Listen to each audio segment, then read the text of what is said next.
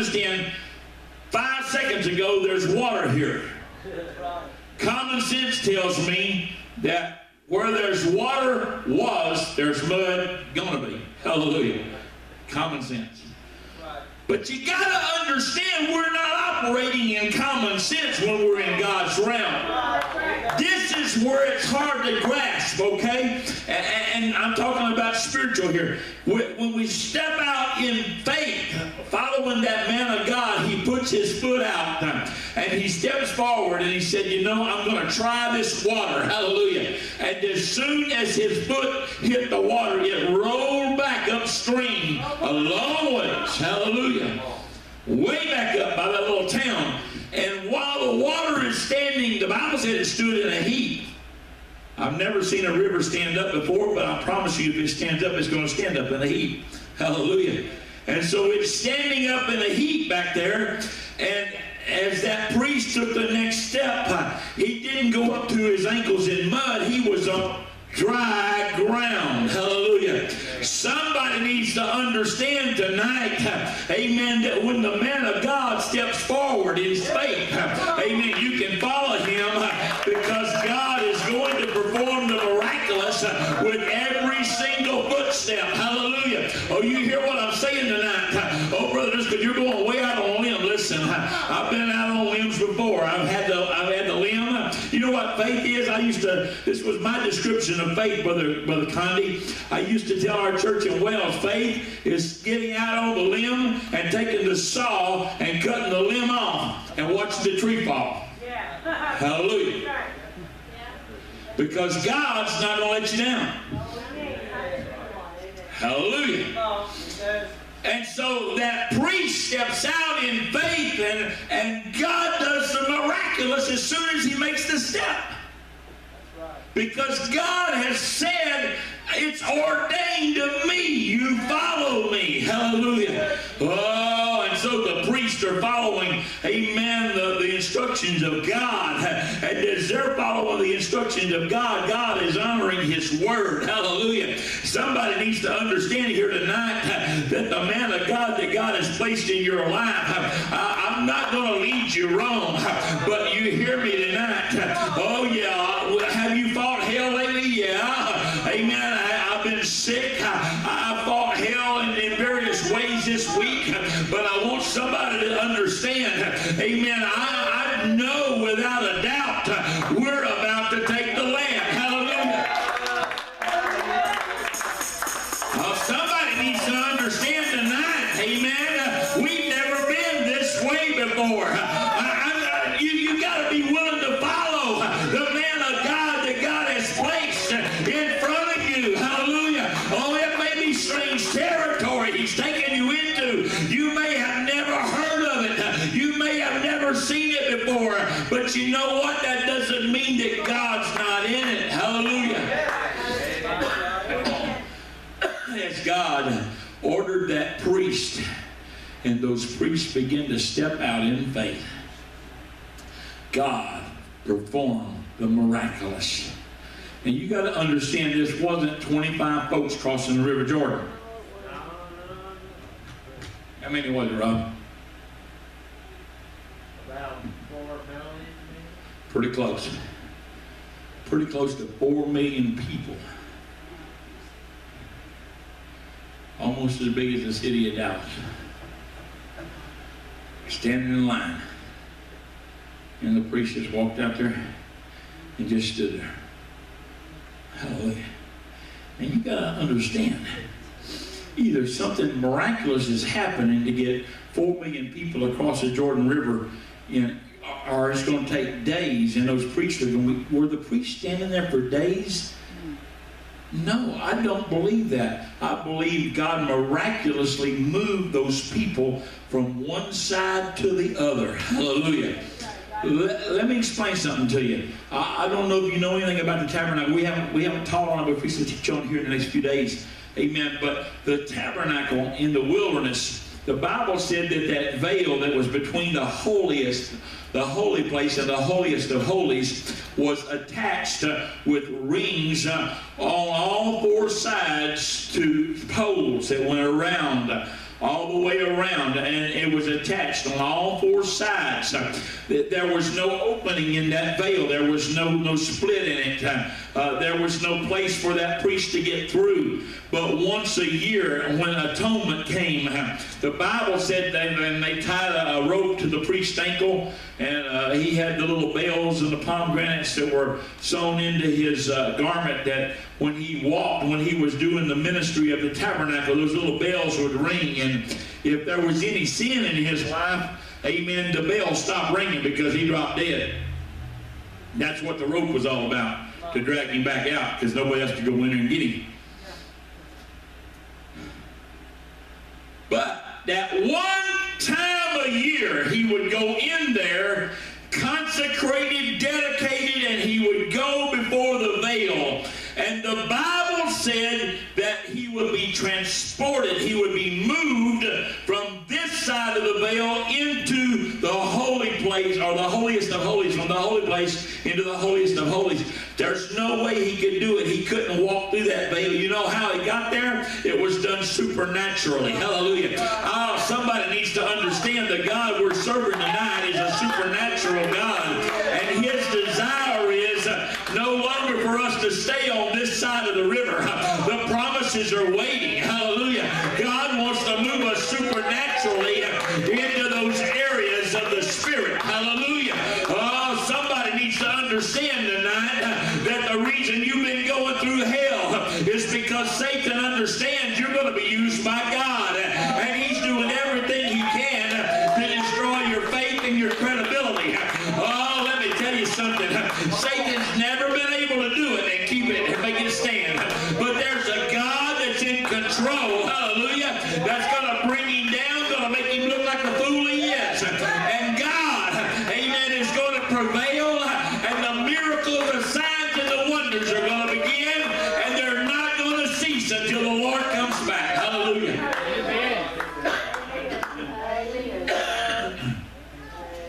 This church is going to be known far and wide. You hear me? Amen. We're going to have people out of this church go around the world as missionaries. Amen. In fact, we're probably going to pay for them to go. You say, boy, you're talking big. No. I'm talking God. I know my God. Hallelujah. What does the Bible say? The people that know their God shall do exploits. Hallelujah. Do you really know your God? Do you trust him? Hallelujah. So, they're following the Spirit of God. So they're being led by, you got to understand, all those years in the wilderness, 40 years in the wilderness, they're wandering around, they're being led by the Spirit of God.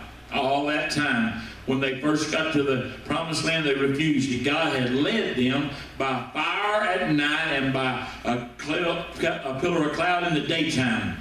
He kept them cool in the hot wilderness by keeping a cloud between them and the sun. At nighttime, he was a fire. He provided light for the whole camp of Israel. But yet, through all the miracles and signs and wonders, he had brought them through to get them to where he could use them and bring them to the land that he had promised them. When he got them there, they did not want to believe and accept it.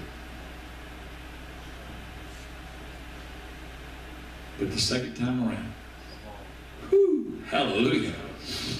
Hallelujah. Let me tell you something. There were a couple spies who went in, and they went to the city of Jericho. It was the city of Jericho, a big walled city, and you know the story. Rahab was there, the harlot, and she took the spies, and she. Now let me tell you, God is so awesome that he works where you don't think he can work. Hallelujah. The folks on the street that we shun is the folks on the street that God uses. Hallelujah. Amen. Amen. You hear what I'm saying? Amen. This Rahab was a whore. Let's just call it like it is. The Bible said harlot, she's a whore. Okay? Now y'all understand. And so here the spies are. These are Israeli spies. They come in And they heard all the stories throughout the city about how afraid those people were of the people of God. Let me tell you something tonight. Amen. That's the same walled city that their ancestors had seen. That's the same walled city that their ancestors had looked at and said, there's no way we can take that. Hallelujah. But here they are, two of them are going into the city. And the stories they're hearing are, oh my God, the Israelites are coming in. And you know those are the people that God parted the Dead Sea for. Those are the people that God has done all those miracles in the wilderness for. And they're coming here. You know what? That's what the demons of hell are saying in this city right now. Oh, something's stirring over there at the sanctuary of Abilene. I'm not sure that I like what I'm seeing, but something's stirring, something's moving, something's happening in the spirit of that church. Something's happening in the spirit of that people. Oh, come on. I want you to know we always look at the big walls in the city and we say, God, how can we take it? And you don't understand and you can hear what the devils are saying. Oh my. Those crazy people are here. Now what? I'll tell you what. God's going to give victory. Hallelujah. Hallelujah. It don't make sense, Brother Driscoll.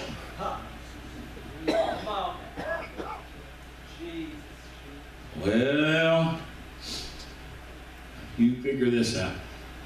If you can figure it out, you come and talk to me and tell me how it happened. Okay? But that same big walled city,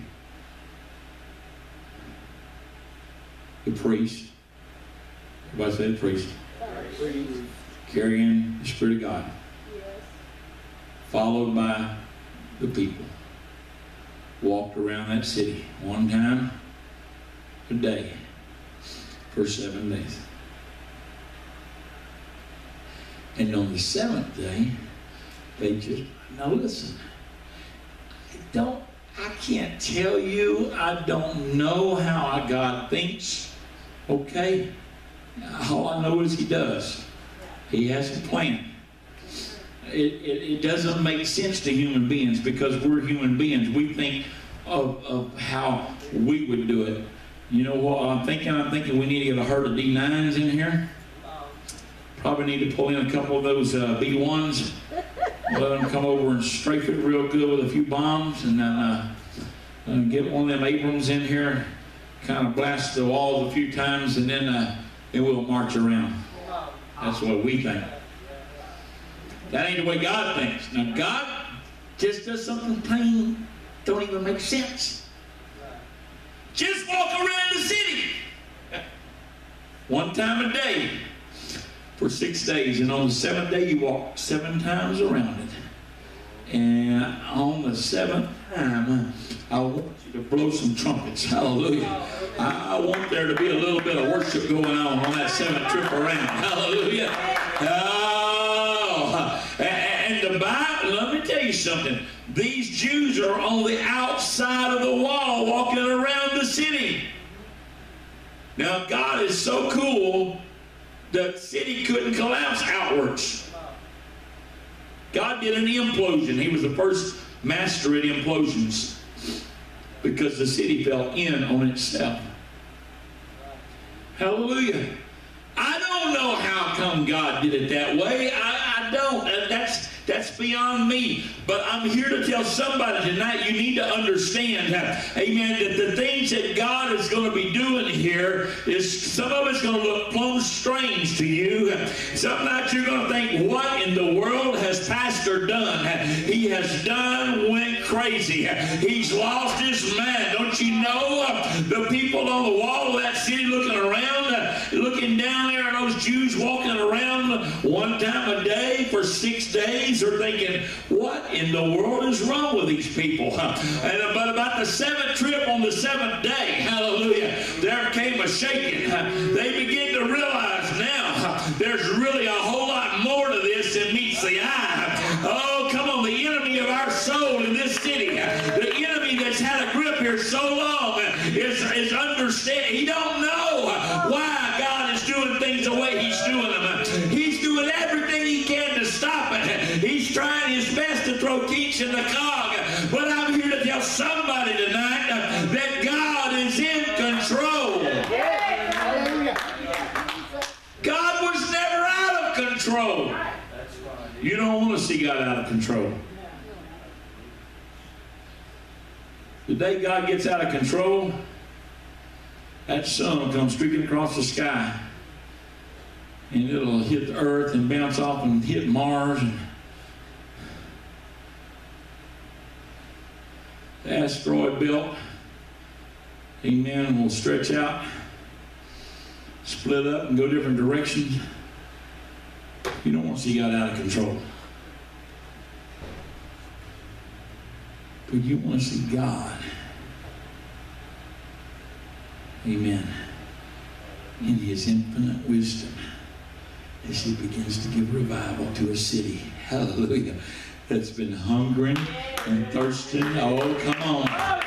The Bible said, he that hungereth and thirsteth after righteousness shall be filled. If you could hear the cry of this city, this pastor's hearing tonight, if you could hear the cry of this city, there are people that are crying on their bed right now as I'm talking, that are crying in their apartment building going, God, if you really are here, let there be a church that I can find the peace that I need in. Hallelujah. Oh God, if you're really real, let me know that there's somebody in this city that loves me. And tomorrow you're standing in line at the grocery store and God speaks to you and says, speak to that lady beside you. And you just speak to her, never thinking anything at all about it. And the next thing you know, she begins to weep and begins to say, you're the one I was praying for last night. Ooh, I'm telling somebody here tonight, amen, that God is having His way in this place. Amen. You've never been this way before. Hallelujah. There was one other thing that He told them. He said, before you enter this land, I want you to do, and that is to consecrate yourselves. You know why? Because this work is too great for you. I can't do it on my own. I have not got the ability in myself, physically nor mentally, to do it. But if I consecrate and dedicate myself to the work of God, hello, come on. I said somebody needs to consecrate and dedicate yourself to the work of God. Hallelujah. Amen. God, whatever you want me to do, I'll do. Hallelujah. I'll make myself available no matter what it is that you ask me to do, Lord. Amen. You hear what I'm saying tonight, church? I'm telling somebody here that God is going to speak to you directly. Hallelujah. Oh, my. Just the other night, just to show you what I'm talking about, just this week, amen, I have been trying to reach an individual. I've called and I've called and I've called. I tried to reach him for this last revival. I couldn't reach him. I called. I thought I had the right number. I don't know if I did or not, but the number I had, I would leave messages and nobody would ever answer me. Nobody would call me back. And so I was at the house and I had just got in from work late. Brother Condi and my wife were working, cleaning out my garage, and bless their hearts. So I got there and I began to kind of help my wife a little bit, and I got really, really thirsty. And now we had all that dust in the air, and I was just choking. I was having trouble breathing because I was still weak in my lungs from that bout with the flu last week. And so the wife said, I think I'm going to run to McDonald's and get some tea for us. And she said, that's good. That would be great. So I went by a little store and I picked up some water for Candace and Uncle Josh here and moved on down to McDonald's. And when I walked in to McDonald's, before I got to the counter, somebody goes, Pastor Driscoll. And I turned around, and it was the individual I've been trying to reach. Hallelujah. So I went over and I sat down with them, and for over an hour we visited. And